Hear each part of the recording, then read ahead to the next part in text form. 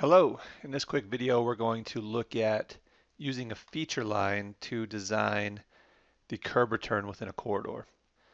So I've got my two curb returns. Right now I got them as a polyline. I have my existing corridor. It's got a finished grade surface. So the first thing I want to do, I want to turn this edge of asphalt or this lip of gutter into a feature line. So I'm going to go up to the ribbon here and go to feature line, create feature line from object. I'm going to do both of those. Hit enter, pick a style. You can either erase the existing entity, which I will. Let's put it on a site.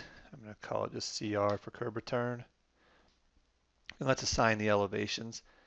And I want to assign the elevation from the finished grade. So the finished grade of my corridor. That way at each end I pick up the grade of the existing corridor. So we could change the grade of that curb return. I can come up here, with that feature line selected, I can come here to the set grade slope between points. I'm just going to straight grade it from that elevation, hit enter, and all the way through. And I could grade that out. I could grade it different around the ADA ramp if I needed to. Yeah, I'm going to simply just, for now, go ahead and straight grade that. Okay. So I've got my feature line. I have my assemblies. So I've got my control line at the edge of asphalt. I've got my curb gutter, sidewalk, cut fill, and a little piece of section of asphalt that I can use to target. So I'm going to select my corridor. I'm just going to right click and go to corridor properties. And on the parameters tab, I'm going to choose add baseline. I'm going to choose feature line instead of alignment profile. And I'm going to simply select that from the screen. Okay. We got to do one at a time. I'm going to call this curb return southwest and hit OK. I'm going to hit OK. And it's down here at the bottom. And then I'm going to right click. I'm going to say add region. And I'm going to choose my assembly, in this case, curb return.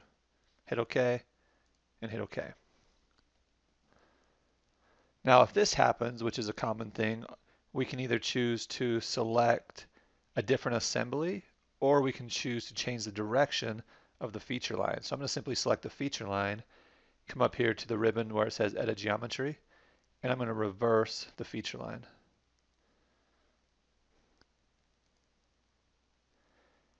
Okay, and now that's going to go in the direction that I want it to go in, and we should be good to go here.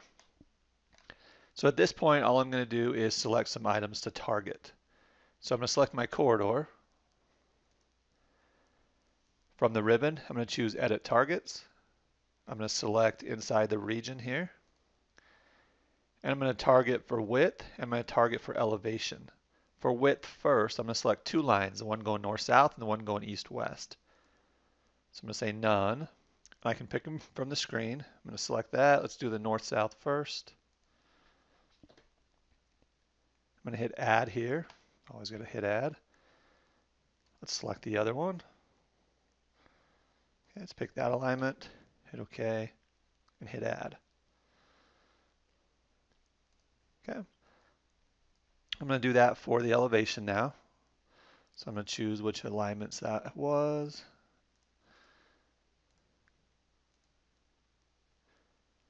Okay, finish grade, hit add. Let's go to South Loop 4, finish grade, hit add.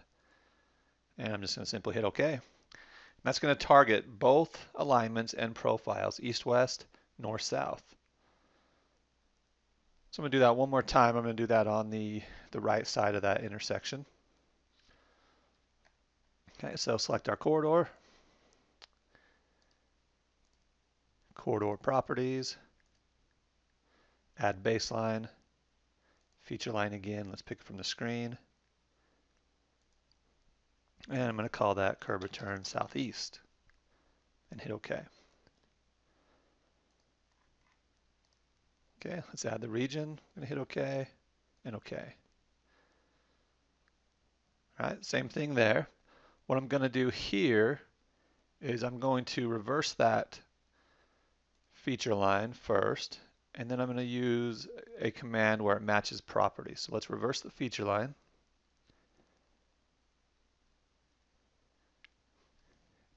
I'm going to select my corridor, and up on the ribbon there is match parameters. So I want to match the parameters, the one on the left to the one on the right, and hit enter.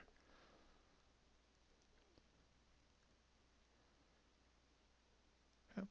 And so what that has done is it has now applied the same targeting to the north-south and to the east-west, so I don't have to go through and set that up. So quickly and easily created a feature line, added that as a baseline to my corridor, and just applied a couple simple targets.